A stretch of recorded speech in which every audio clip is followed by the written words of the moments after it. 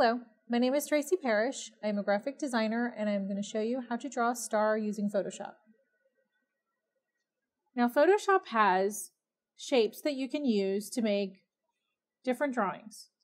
And one of the shapes is a star, so that makes it very easy.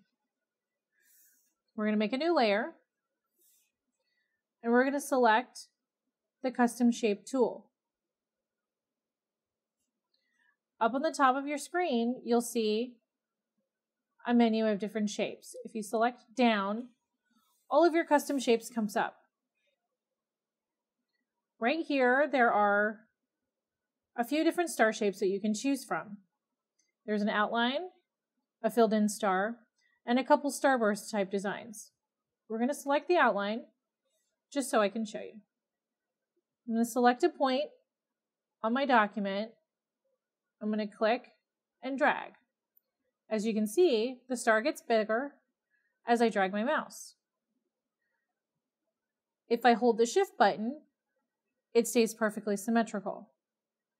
If I let it go, depending on how I move my mouse, it will elongate and even invert.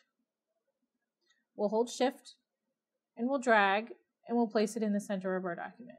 Now say you like this star, but you want to change the color. I'm going to select the paint bucket and I'm going to select red. By pointing inside and clicking, the outline is now red. If I want to fill in the inside, I select a new color and click inside the star.